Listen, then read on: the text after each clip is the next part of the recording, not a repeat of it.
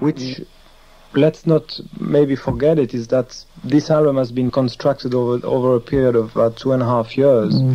And I was totally associated to this album as well. I even remember that I've even composed a few parts of it. And they are still in the album, and I'm very pleased to have heard that they've,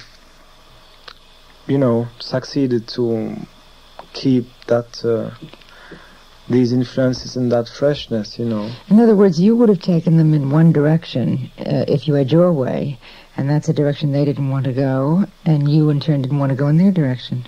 Is that I'm open to every direction, really.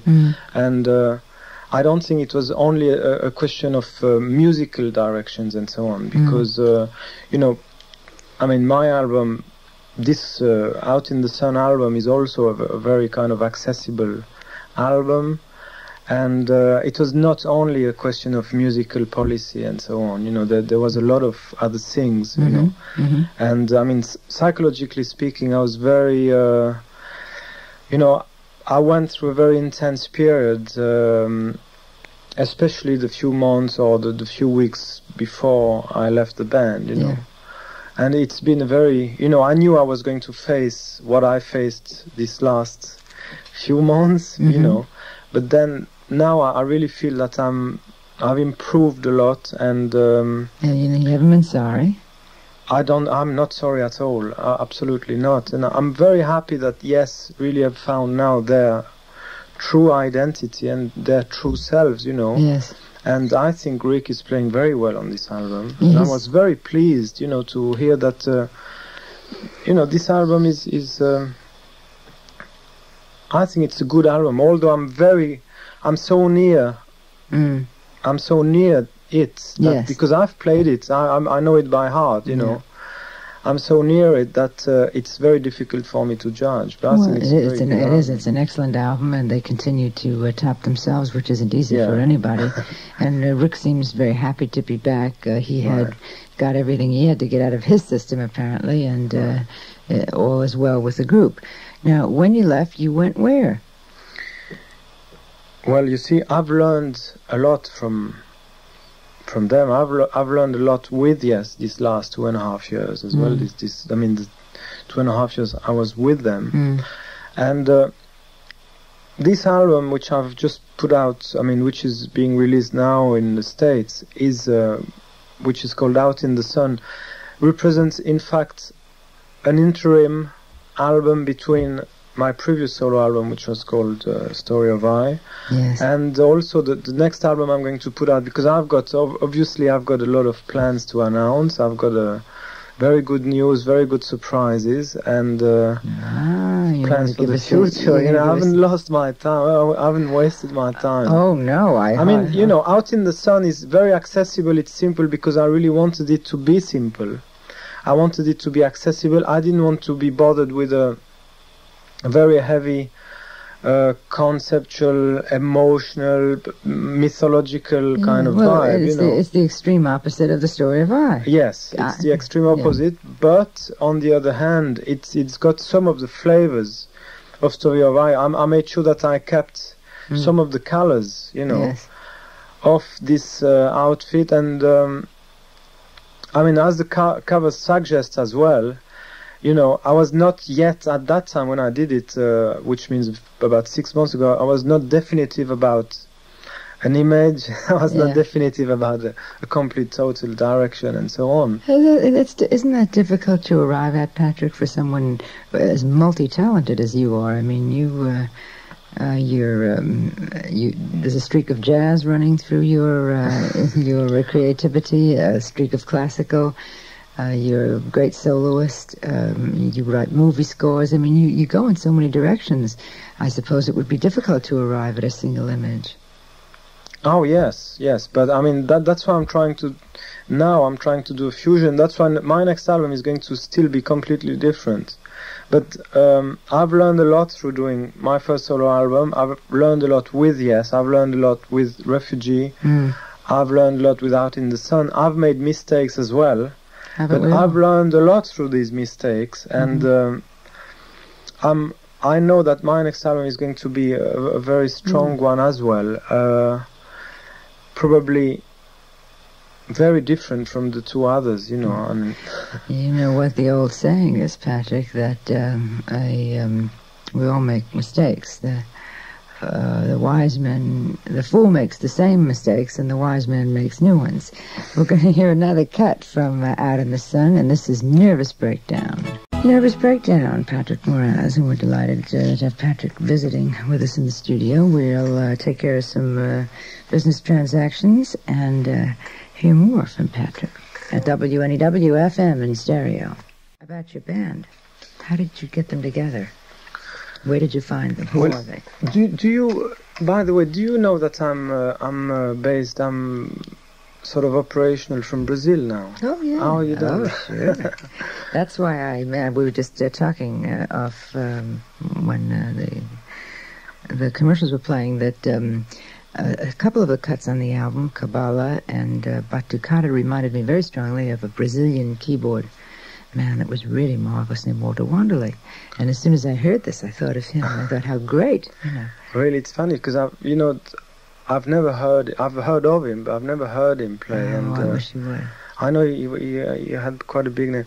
But anyway, I've got this. I really needed this time some musicians which could play my music and whom I really respected a lot. And you know how difficult I must be with musicians, because I've been 2.5 years with Yes. I've played with people like Alphonse Mouzon. I've played with people like Andy Newmark. I've done a lot of film scores, and I'm very difficult in terms of how to play music, how to master interpretation, and so on.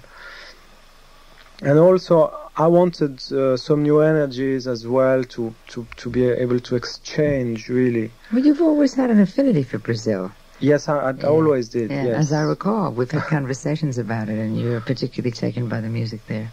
And finally, through searching, I knew some people already from about 2 years ago, whom I met, and I've been able to form a band and to get together with the band that they are like between 19 years of age and 24, and they are all classically trained, but they have very strong roots in rock music, you know.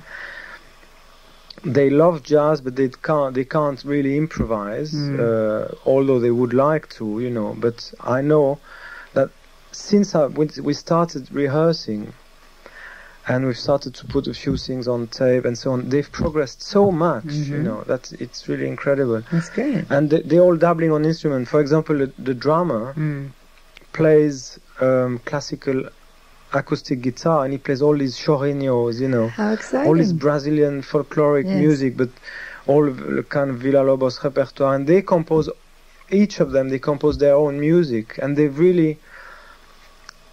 as far as I'm concerned, for my taste, I think they've really broken some new grounds in terms of harmonies and harmonic structures and so on. And boy, music could use a lot of broken barriers. There hasn't been a heck of a lot of new feeling in music lately. I agree totally, and I was being very frustrated. Sure. You know, about that, and that's why now I think that there's an explosion going to happen. Do you really? And from down there, Brazil? You know, and I want to be one of the first ones to be associated. You don't want to be you want to be the catalyst. Never mind you want to cause the explosion. Yes, I want to cause it because there are already some people, Brazilians, who are in the States and who are very established, and but the real break hasn't been done yet, and I want to be the catalyst. I know that I'm going to be the catalyst for that, in a way. I mean, I want to help as well as I want to be helped, you know what I mean? And I think it's a very good... it will be a very good thing, you know. It's an exciting prospect because everybody has been sitting around wondering where rock specifically is going, and there doesn't seem to be any big place to go. I mean, we have all the crossovers. We have jazz rock, country rock, folk rock, etc. You see, I'm basing this concept of the new band and the new album on the forced opposition of primitivism and civilization, but really in a way that I think hasn't been done yet before. You know, and for example, there won't be any more block time signatures. You know, it's really the melody which has got the prime effective of the things, but there will be always a backbone of percussions and tightening the whole thing together, and the rest will be like electronic music and sounds floating over it, and lyrics and songs and things like but this. But the thing is, Patrick, is that you're so far advanced theoretically or theory-wise in music. You've been trained, you're highly trained, and you're very much into not only the essence of the music, but to the mechanics. Now, I know you're aware that most rock musicians can't even read music, or a good percentage of them. Now, yes. But how will they adapt to this new theory? Because you see, I'm not considering it as an elitist phenomenon. You know. Yeah. I don't want to apply to an elite of listeners. I want to really apply this formula, these new kind of vibes to mass audiences, and you think it can be? Oh yeah, because in fact, you know, I mean, listen to Out in the Sun. You wouldn't this cut of my album. You wouldn't think it's in 11/4 and 7/4 and 9/4. That's what I mean. It's very, you know, it's singable, it's rememberable, and it sounds simple. And I'm sure that making the people aware of that, and especially the new musicians, there'll be a new current, you know. Like, I mean, 10 years ago, people used to play only 3 chords. That's right. You look at how it's been evoluted. Yeah, you know. oh, and of course. And then 10 years ago, it was only drums and guitars. That was it. Yeah. I mean, I've talked with Keith Emerson about that, and he claims this is why he started his histrionics at the keyboard, because he said the keyboard was stuck up in the back someplace and nobody ever took any notice of it. Absolutely. So started breaking up the piano so they'd notice him. Yeah. You know. I mean, I still think that anyway, whether it's a keyboard, a guitar, drums, a flute, a voice, these things are only the mediums between the conscience of the player and the listener, really. I mean, whether I play keyboards or guitar or flute is irrelevant, or even if I sing, you know, it's irrelevant.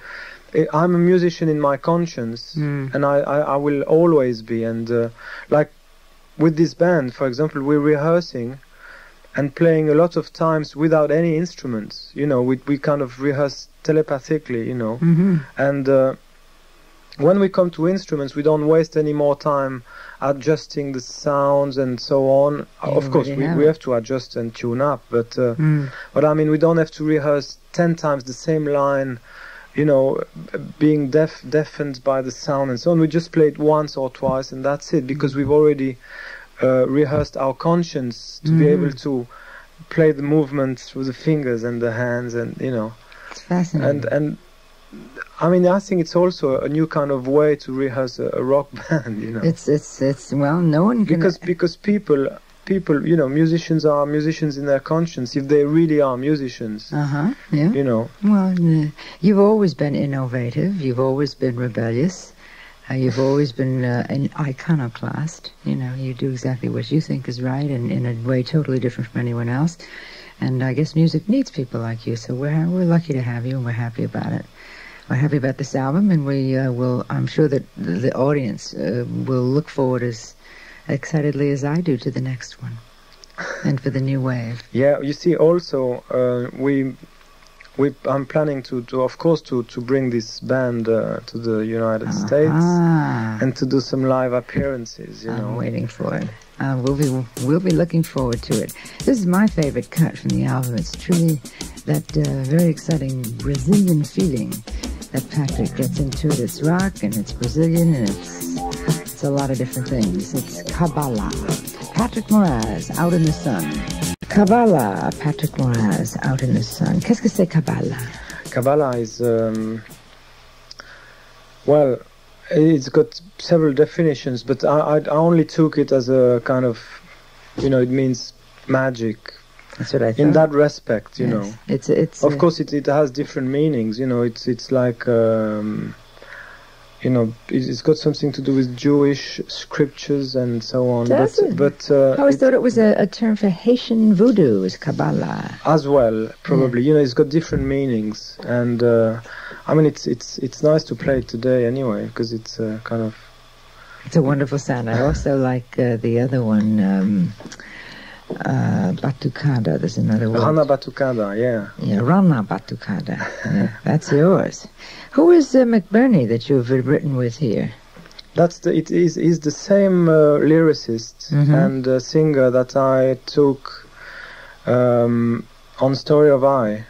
Ah, yes, of course. And he's an Englishman, very charming, and he's a very accessible kind of writer, and I really like to write sometimes with him some songs, and I had this urgency about writing a few little songs for this album, and I invited him to Switzerland, and we wrote, So you separate your time between Switzerland and Brazil, eh? That's right, yes. Terrible, tough life, Patrick. At any rate, I'm glad that you took the time. I know that you've had a busy and a tiring day. And thank you so much for coming to see us. You're welcome. And as I said before, we look forward to the next album. Thank you very much. While we're enjoying this one. Yeah, right. Patrick Moraz and his new album, Out in the Sun. This is WNEW FM 102.7 on your dial, Metro Media Stereo in New York.